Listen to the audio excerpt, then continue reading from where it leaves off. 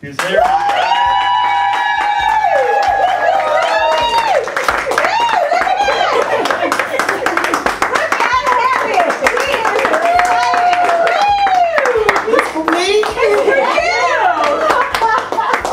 Thank you. I only played 2 games for $4 with a bonus. So it was $4. It was a $4 game for 2 games.